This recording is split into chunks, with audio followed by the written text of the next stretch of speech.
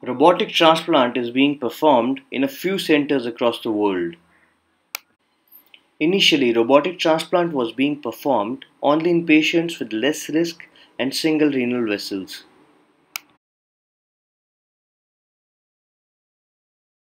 High-risk patients and multiple renal vessels were considered as relative contraindications for robotic-assisted kidney transplant. Our first case is trousering of equal-sized double renal vessels. This was accomplished in the bench using a 7-0 polypropylene as shown in the video. This avoided increased warm ischemia associated with robotic-assisted kidney transplantation.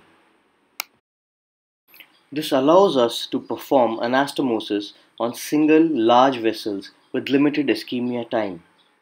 This is probably the technique which is advisable early in the learning curve.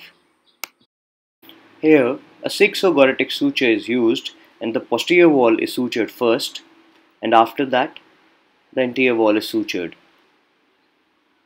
After this, the clamps are released and the anastomosis is checked for hemostasis. Our second case is that of unequal sized renal vessels, and here the smaller vessel is piggybacked on the main renal vessel using a 7-0 or 8-0 proline suture.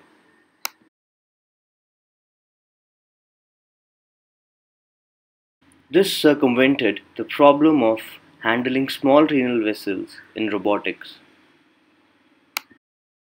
This case also posed another challenge as the patient had diabetic nephropathy and atherosclerosis of the external iliac vessels.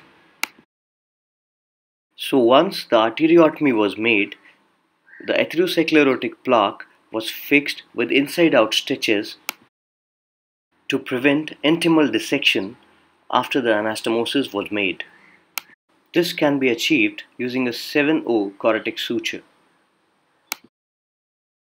After this, the anastomosis was completed in the usual fashion. In such low-quality vessels, care has to be taken to take the stitches inside out to fix the plaque from the internal iliac vessel towards the renal vessel. Once the clamps are released, we can appreciate that both the small and the main renal artery are getting fulled.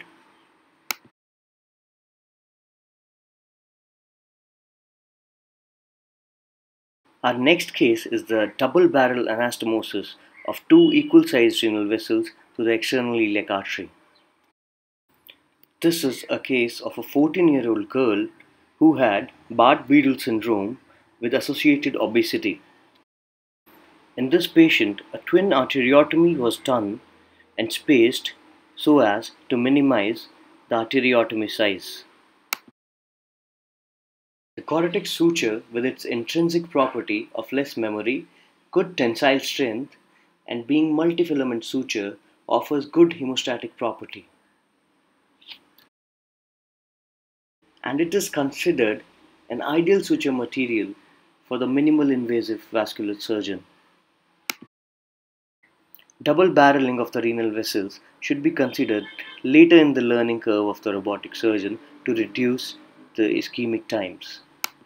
Initially, the lower polar artery is anastomosed to the external iliac artery in an end-to-side fashion.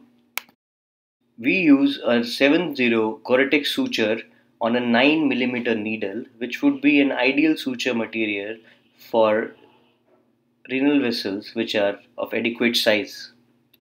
After anastomosis of the lower vessel, the cranial artery is anastomosed to the external iliac artery in a similar fashion.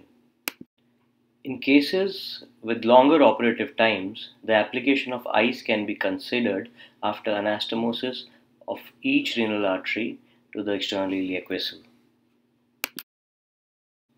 This is how a completed double barrel anastomosis of the renal vessels to the external iliac artery should look like. The clamps are removed and the anastomosis is checked for hemostasis. This procedure should be done later in the learning curve of the robotic surgeon, as this consumes more anastomotic time. You can see the post-operative picture of the patient on the screen. Our next case is the anastomosis to the inferior epigastric artery. This again is a case where anastomosis is done between two unequal sized vessels. Whenever the anastomosis is planned to the inferior epigastric artery, the vessel is first dissected and prepared.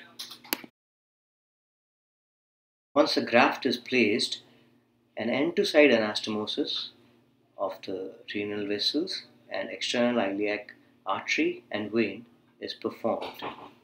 The clamps are released after that, and the kidney is flipped back into the right iliac fossa. This is followed by the anastomosis of the inferior epigastric artery to the accessory renal artery with the clamps off. A 7-0 or 8-0 Gore-Tex would be the best suture material for this purpose.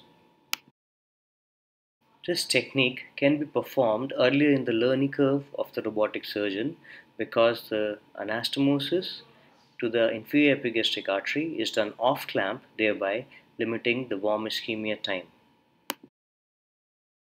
The fine nature of the inferior epigastric vessel warrants good robotic surgical suturing skills, which can be achieved by practicing on inanimate objects. Our fifth challenging case is that of a renal auto transplant using a right-sided kidney.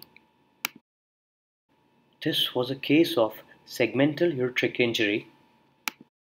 In this instance, a laparoscopic nephrectomy was performed and a robotic autotransplant was subsequently done. A short renal vein on the right side presents a formidable challenge similar to that in the open cases. Historically, most of the conversions in robotic kidney transplant have happened while anastomosing the right renal vein. So care should be taken to select cases with good vein length to avoid technical difficulties and open conversions. In cases with thin renal veins, it might be prudent to use 7-0 Gore-Tex sutures. A total of 44 patients underwent kidney transplant in our study, and the results are summarized in the video. Thank you.